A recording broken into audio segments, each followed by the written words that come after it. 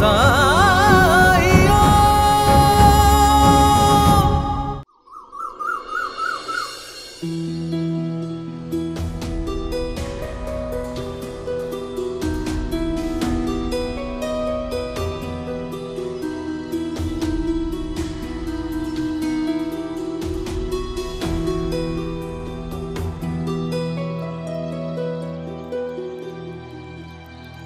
बात है गोविंदा, तुम रो क्यों रहे हो? क्या करूं साई, मेरे दोस्तों ने मुझसे बात करना ही बंद कर दिया है, कट्टी कर ली है सबने। अब मेरा कोई दोस्त नहीं है। क्यों? क्योंकि ये कुलकर्णी सरकार का भांजा है साई।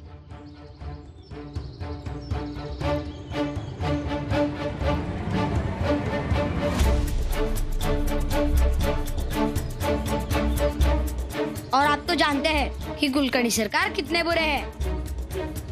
ये भी बड़ा होकर हम गांव वालों को परेशान करेगा।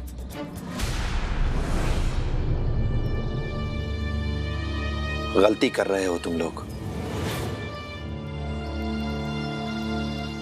कैसी गलती साई?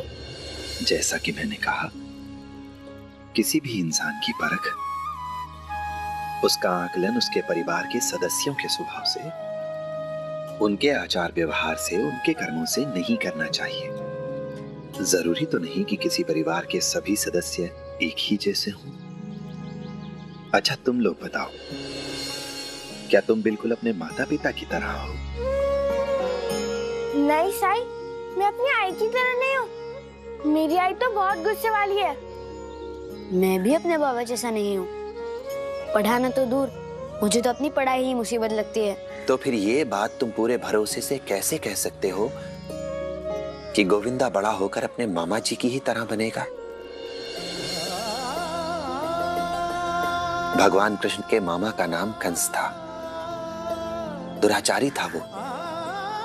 लेकिन कंस के क्रूर स्वभाव का प्रभाव क्या कृष्ण के ऊपर पड़ा? क्या कृष्ण ने कंस की तरह ही अपनी प्रजा पर जुल्म किए?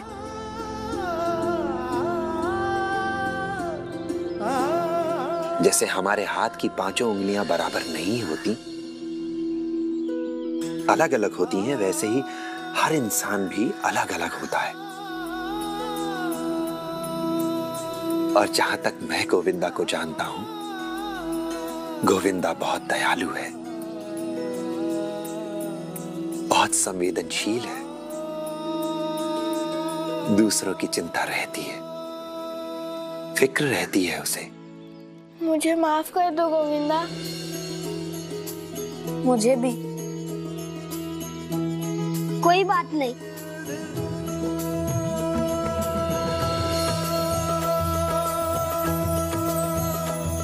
मैं तो बस खुश हूँ कि हम दोबारा दोस्त बन गए। यहाँ आओ तुम लोग।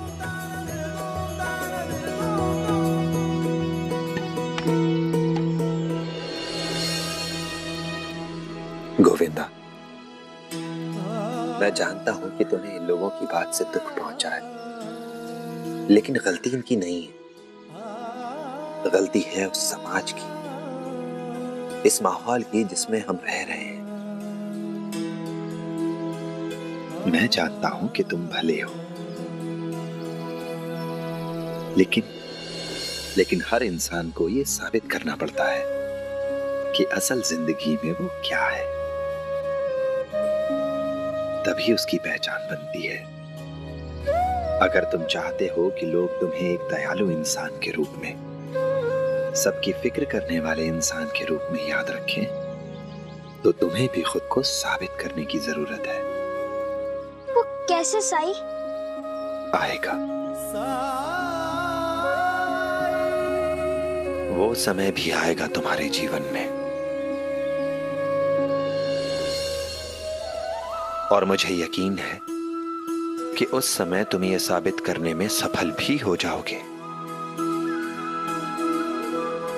कि तुम्हें सच मायने में, सही मायने में गांव वालों की चिंता है, उनकी फिक्र है तुम्हें। मैं चाहता हूं कि तुम्हारे हाथ से कोई ऐसा काम हो ताकि उसके बाद कोई भी तुम पर उंगली ना उठा सके, तुम पर संदेह ना करे।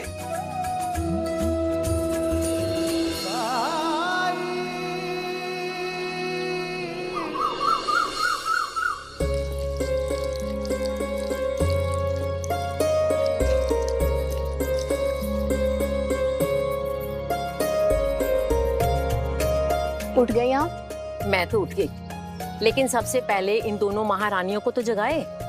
देखा, कल मैंने कितना सुनाया, पर इनके दिमाग में एक बात भी नहीं घुसी। तू एक काम कर, तू रेणुका को जगा, मैं तापी को जगाती हूँ। ठीक है आई।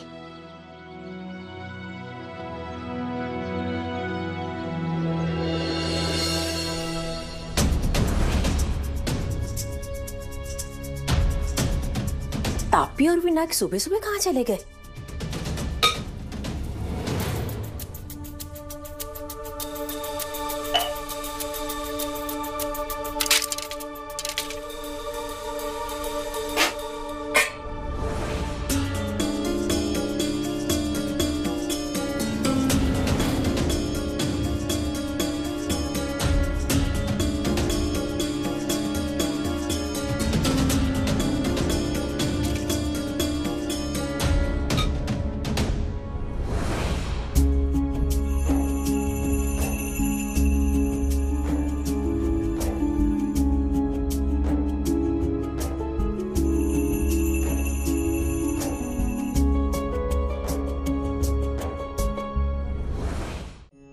आहो, यहाँ अपनी जिम्मेदारी निभाते निभाते ना मुझे एहसास हो गया कि अब वाकई में समय आ गया है अपनी जिम्मेदारियों को उठाने का।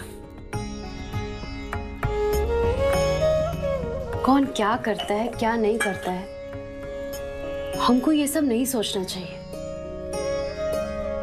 वैसे भी ये घर परिवार तो अपना ही है, तो जिम्मेदारी भी हमारी है।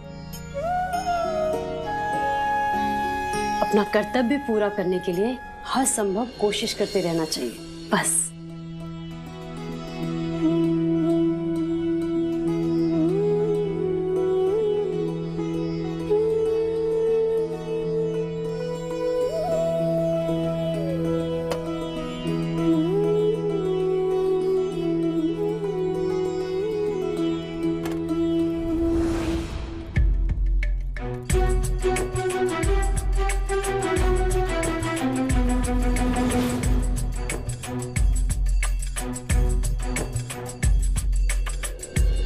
आज मैं बहुत खुश हूँ बायजा।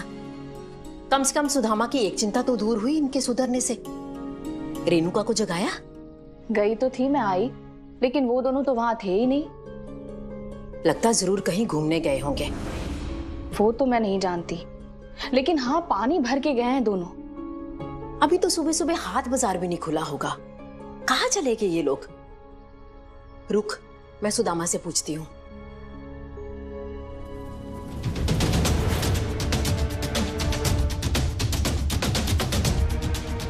रेणुका कौन सा नया नाटक खेल रही है? बायजा, दादा भी कमरे में नहीं है।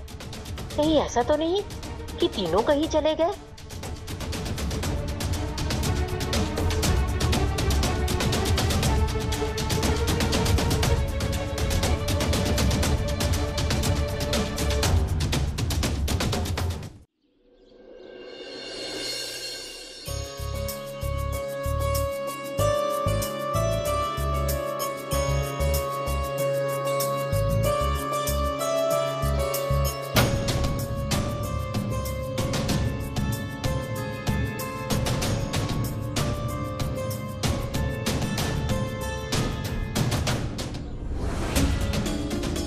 देर हो गई पैदल चलते चलते, पता नहीं ये साई भी नहीं दिख रहे।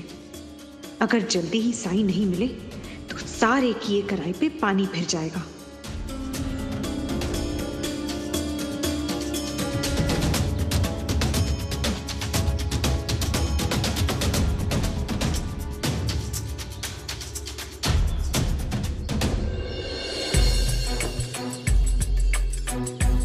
चल रेणुका, लग जा काम पर। बाबा, जब से आप पर हमला हुआ है, आपने घर से बाहर निकलना बंद कर दिया है। घर पर बैठे रहेंगे तो और कमजोर हो जाएंगे। घूमने फिरने से ताकत मिलती है। रक्त का संचार जरूरी है स्वास्थ्य के लिए।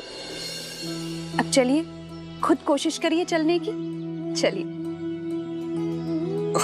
चलिए बाबा। अरे बाबा,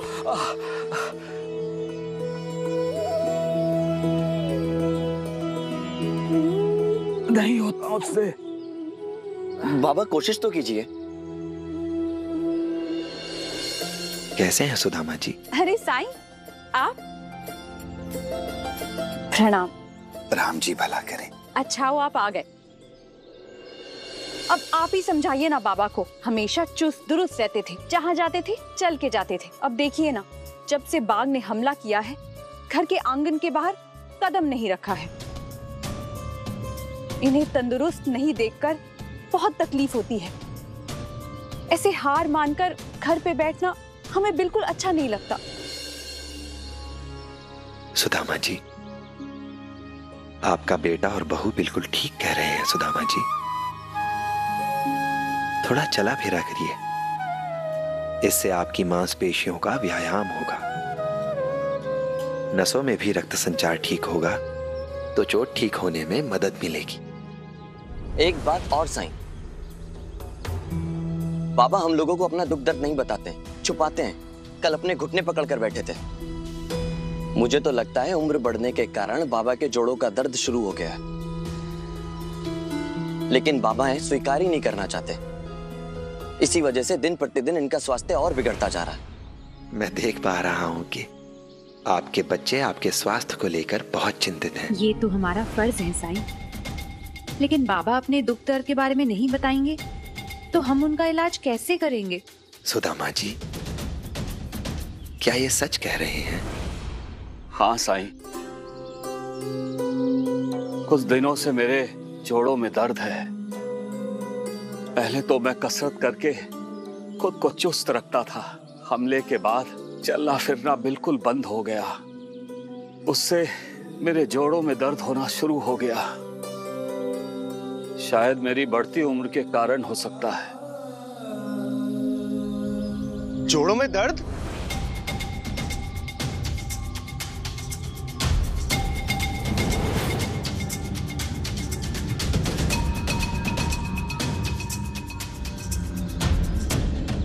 बाबा, बाबा, बाबा को मुंह चाहिए क्या? अरे वहां घर पे सब कितने परेशान हैं कि बाबा कहाँ है, कहाँ है, और तुम बिना किसी को बताए बाबा को यहां ले आए। रेणुका और दत्तात्रेय अपने पिताजी के स्वास्थ्य को लेकर बहुत चिंतित हैं। बहुत फिक्र है इन्हें, इसीलिए इतनी सुबह इन्हें यहां लेकर चले आए। और मैं पूरे विश्वास के साथ कह सकता हूं कि तुम्हें भी अपने पिताजी के स्वास्थ्य की इतनी ही चिंता होगी। जी साईं। दत्ता, अगर हमें बता के आते तो घर पे कोई परेशान तो नहीं होता ना? दादा, वो आप लोग सोए हुए थे तो सोचा आप लोगों को क्यों परेशान किया जाए। लो, इसमें परेशान करने की क्या बात है? मैं घर का बड़ा बेटा हूं, इसलिए घर की पहली जिम्मेदारी सबसे ज्यादा मेरी ही है। हाँ दादा, आप बिल्कुल सही कह रहे हैं। घर के कामों की जिम्मेदारी आपके ऊपर है। वैसे घर में बहुत काम होगा, आप जाकर काम देखिए। हम बाबा को द्वारका माई ले जाएंगे, आप फिक्र मत कीजिए। ताकि तुम साईं के सामने चिकनी चुपड़ी बातें करके साईं को अपने पक्ष में कर लो। कभी नहीं। बाबा को मैं लेके जाऊंगा, और बाबा की देखभाल कैसे करनी है ये मैं साईं से जान लूंगा। वैसे भी तुम दोनों दिन भर बस बाहर ही घूमते रहते हो। घर का सारा काम तो हमें ही करना पड़ता है, इसलिए बाबा की सेवा भी तापी और मुझे ही करनी होगी।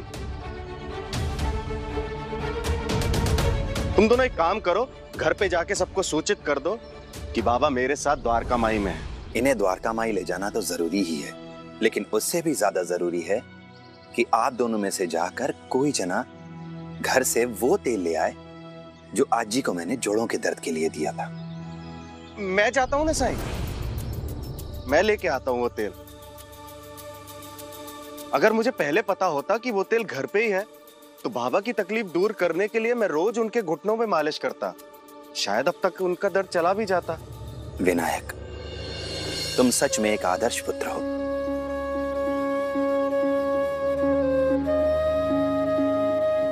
बहुत अच्छा। जी साईं।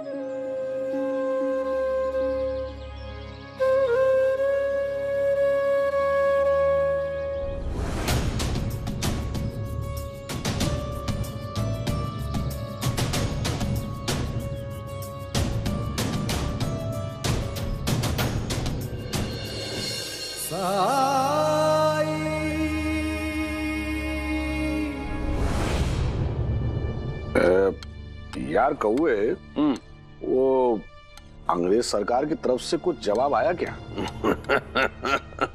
अरे पहले खा तो ले। बंदर का बंदर रहेगा तो। अरे यार तुम्हें तो पता है वहां से आने में देरी लगती है, समय लगता है कि नहीं? कोई समस्या है क्या? अरे नहीं नहीं नहीं, समस्या क्या होगी? बस अगर जवाब आ जाता तो अच्छा था। उससे हमें ये पता लग जाता कि अंग्रेज सरकार की हमारी परियोजना में स्वीकृति कितनी है, मतलब वो हमें कितना धन देने वाले हैं। उससे हम अपने निर्माण कार्य की राशि को घटा या जोड़ सकते थे। हाँ।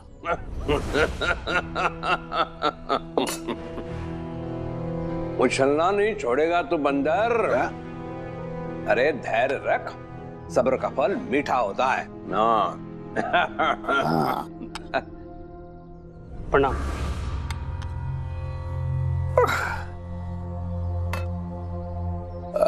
मैं अभी आया।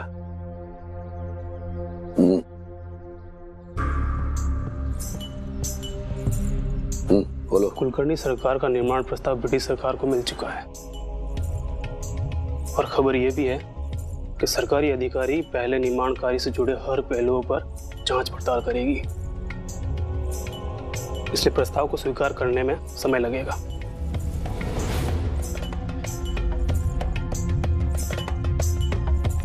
ठीक है,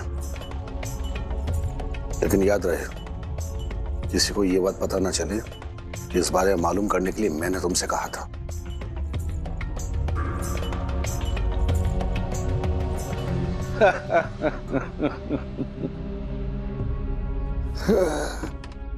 क्या हुआ? कोई समस्या? अरे नहीं नहीं, वो औरंगाबाद में हमारा काम चल रहा है ना, तो उस बारे में बताने आया था। अच्छा, खत्म कर लो जल्दी से, एक बार दीवार के कार्य पर नजर डाल के आते हैं। हाँ, हाँ, हाँ।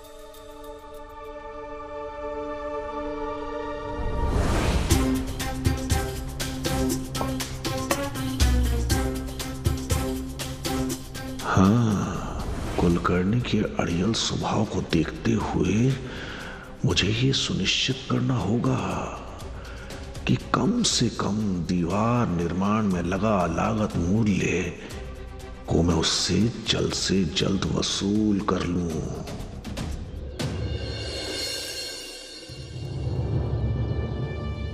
ये लीजिए साईं, तेल।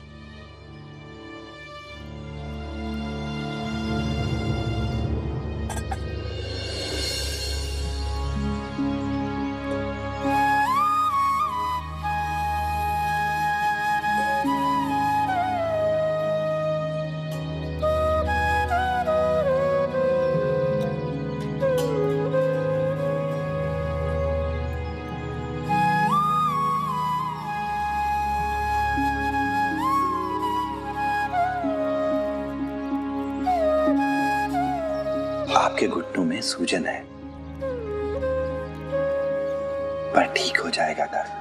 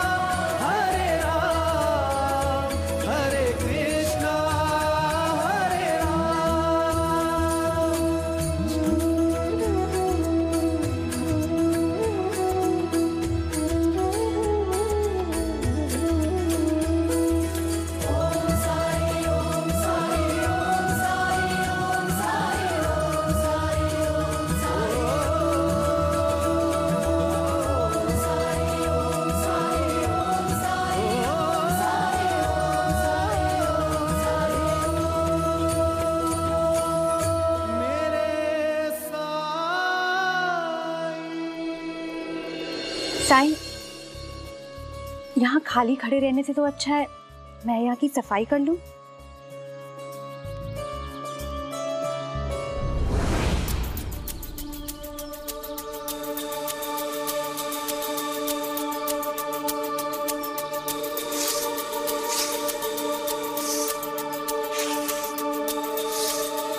आहो, आप खड़े क्यों हैं? आप भी कुछ काम कीजिए।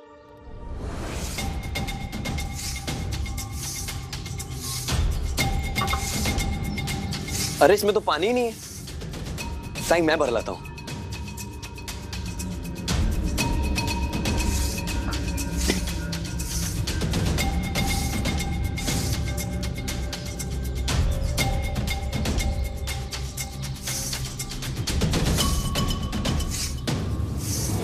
तापी सही थी। साईं को प्रभावित करने के लिए, उन्हें खुश करने के लिए ये दोनों एड़ी चोटी एक कर रहे हैं। इसलिए मुझे भी कुछ ना कुछ करना होगा ताकि साईं मुझसे भी खुश हो। पर मैं करूं क्या?